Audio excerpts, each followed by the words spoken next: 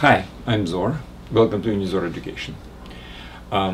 Today we will continue talking about electronics, which means usage of electricity for other purposes than like mechanical rotation or heat. Well, primarily electronics are used in radio, television, telephones, etc. Now, the previous lecture was about one particular device called diodes, and how it's arranged, how it works, its main principles. And today we will continue talking about another device called triode. So triodes are kind of slightly different than diodes, and they have a slightly different purpose, but it's a relatively simple electronic device which is used everywhere. I mean, wherever you go and you have electricity, you will have triodes and diodes and resistors and some other things. Anyway, so triodes are just one of the most elementary electronic devices, and that's what we were talking about today. This lecture is part of the course called Physics4Teens, presented on Unizor.com. On the same site you can find the prerequisite course Math for Teens. Now the site is completely free, there are no ads, so you can use it as at your purpose any time. And for those who are interested in challenging themselves, the course has a lot of exercises and exams. You can take it as many times as you want, and you will be basically graded. Okay, so triodes. The main purpose of this device called triode is to amplify signals. Well, and amplification is definitely needed for radio, for instance, when a very weak signal actually is caught by antenna, and then you will and then you want to basically amplify it. So we will talk about how this particular device is made, arranged, what's the principle of its work, and I will use the old-fashioned vacuum tube construction just to demonstrate the principle. Contemporary triodes and diodes and everything else actually is produced differently. They're using semiconductor integrated schemas, etc. But in any case, the most important is the principle, and that's the purpose of the whole course actually. I don't go to any real technical details, but the principle is important, and the principle is very well demonstrated when we examine the very first triodes made by certain inventors, and they are based on vacuum tubes. Okay, so let's start with whatever we had the previous lecture, the diodes. If you remember, diodes have the heated cathode, which has certain electronic cloud because it's heated and electrons are they're making very fast movements because of the heat exaltates them. What's the word? I'm looking for the word. Excites them, okay? And they form the cloud, electrons cloud around this. It's called thermionic emission. So the thermionic emission, the heated cathode has this electrons cloud. So this is a minus, for instance, okay? Now this is a plus, and this is anode.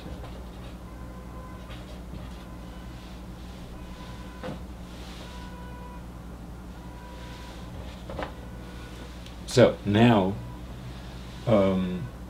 if this is minus and this is plus, the electrons in this cloud are attracted by positive anode, and they flow, and there is an electric current. But if this is plus and this is minus, there are no excess of electrons here, so there is no cloud. So the current is not really going. The electrons actually are not going from minus to plus. Anode is cold, so electrons do not have any kind of, there is no thermionic emission on there because anode is cold, cathode is hot. So it's always, electrons are always going from hot to cold.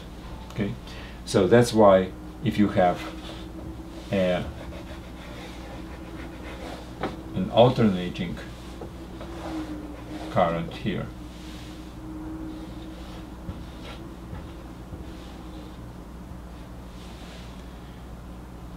then when this is minus and this is plus, electrons move this way. When this is minus and this is plus, electrons do not move. So that's why we have the graph of flow of electricity like this, instead of, if we do not have this, if we will have a direct connection. This is the variable alternating current going back and forth, but in case if we have this construction, we have basically cut that piece. And we had some other smart devices to make this smoother. That was in the last lecture. But I wanted to remind you the construction of the diodes, because this is the first step in creating a triode. Now, what happens if we will put a grid negatively charged here? Well, when cathode is negative, you have this thermionic emission, you have cloud of electrons, but if this is negative, it actually repels all these electrons, and electrons could not really go that way. So my point is that while it's still working as a diode, so to speak, I mean only if it's negative and this is positive, we can really think about electric current, not when this is positive and this is negative. However, even in this case, the flow of electrons can be controlled by the voltage between this and this. So between these two, between cathode and the grid, if there is a negative voltage here, then this flow of electrons will be, well, smaller, basically, if you wish. So this is the main principle. By changing the voltage, negative voltage, relative to cathode on the grid, we can prevent partially or completely the flow of electrons. Now, why do we need it? We need it for this purpose. This will be, the voltage between these two will be our input voltage, so to speak. And the voltage which we can get from between cathode and anode will be our output voltage, so to speak. I'll talk about a concrete schema a little bit later, but this is the purpose. So by changing the potential between anode and cathode, we can change the intensity of the flow. But changing the voltage between grid and cathode, we can regulate this flow. And that's the main kind of idea behind the amplifier, which allows to even smaller input voltage between grid and cathode convert into synchronous, but by amplitude higher amperage between cathode and anode. Okay, so that's the principle, and what I would like actually to do right now is to present a concrete schema, very imperfect. However, it demonstrates actually the principle of amplifying the signal. Okay, so it's done the following way. So let's assume that we have some kind of vacuum tube here. Okay.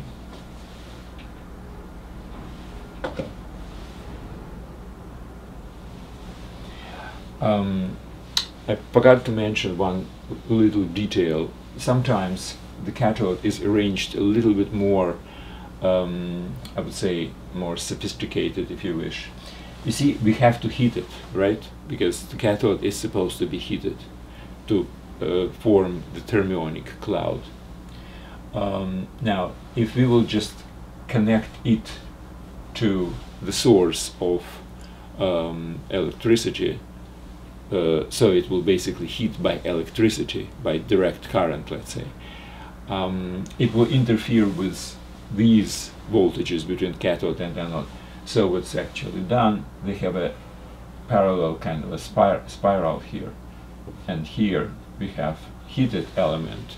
So this is heated, but this is very close to it, so it actually heated as well, but without interference of voltage or current from this battery, which is supposed to just to heat the cathode. All right. So, but this is a small detail. Main principle is, so you have this cathode and this anode, and cathode is heated. Now, let's consider that we have an input voltage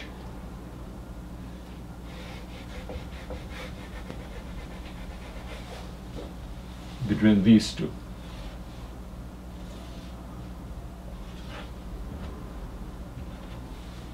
Whatever the variable signal is. It can be a radio signal, for instance, which somehow, using antenna, is converted into small oscillations of the voltage between these two, between the grid and the cathode. So this is my input voltage. Okay. Now, on the other hand, we will have this thing connected, but we do need a source of energy. Let's say we have a DC battery here, relatively powerful.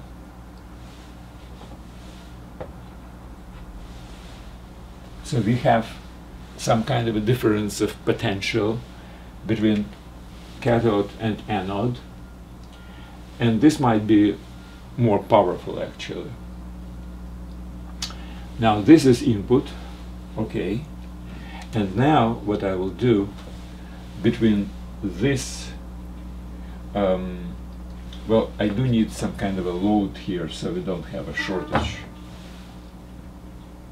Okay, let's say this is some kind of a load, so we don't have short, but we also would like to have an output voltage, and output voltage is between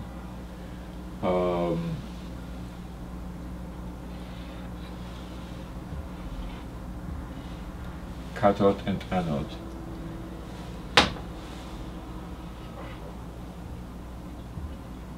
So this is my output voltage. Now what happens is the following. For instance, grid is neutral relatively to cathode. So there is no changing voltage or anything like this. There is zero here. Well, then what happens is we do have heated cathode, and anode will be positively charged, cathode will be negatively charged, so the flow will be just one way, like a diode, right? Okay.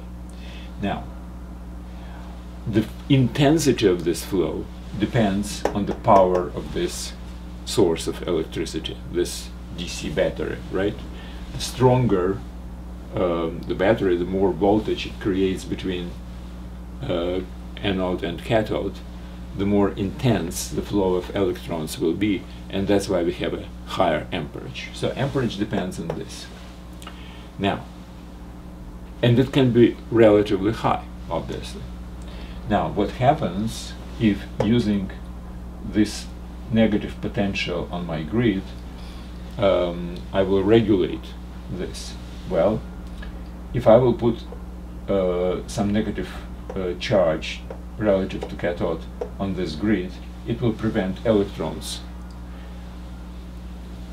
So if this is my input voltage, so it's changing, let's say the radio signal, it has certain frequencies, amplitude, etc. So as this thing is changing, so the flow of electrons, however powerful it is, depending on the power of this battery, will also fluctuate. It will fluctuate in sync with fluctuation of this, but amplitude will be different because amplitude depends on this. So the flow will be different, and therefore the output voltage between these two will also depend on the input voltage, but the strength, the amplitude, would depend on the strength of this battery. And obviously I have to really put some kind of ground here. So the whole thing is supposed to be grounded.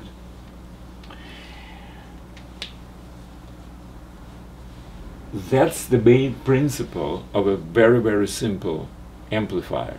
Well, obviously the real amplifiers are much more complex, and they need some calculations. I mean, what kind of a voltage should be put here, and what kind of voltage exists here, to have a signal on the output which basically sufficient enough to, let's say, drive the speakers. So whenever the signal comes from the radio, let's say, you have to amplify it, and amplification will probably involve something similar to this one. And as a result of this amplification, the output would be in sync with this. So you will see the voice in exactly the same way as your transmission comes in. But amplitude will be higher, which means you will hear something, because otherwise the signal is very, very weak. Whatever you're getting from antenna, it's a very weak signal. It can't really drive the speaker. Speaker is supposed to have certain additional power, and that's what additional power is. It actually gives the strength to this signal while being completely in sync, because as this thing is changing, the flow of electrons is obviously changing as well. So that's why we have the same synchronousness between input and output, but the output is stronger because this battery can be strong. Well, basically that's it. Again, this is a kind of idea based on vacuum tubes, etc. This is how the first triodes, the first amplifiers, were actually made. And I'm, well, I don't know if I can say it lucky enough or not, because I remember working with computers of the first generation, which were made with vacuum tubes. Then, a little later, the semiconductor came. And obviously all these diodes and triodes, they have their equivalent in semiconductors, which I will describe maybe a little later when we will talk about semiconductors. But again, it's different implementation of the same idea. So basically that's the only thing which I wanted to talk about today. This is just an introduction into a very, very simple electronic schema, so you have just some basic understanding of how all these smart devices, including televisions, computers, whatever else, are arranged inside. Okay, that's it for today. Thank you very much. I do suggest you to read notes for this lecture on the unizor.com, and they have some better pictures than this one, I hope. And good luck. Thank you.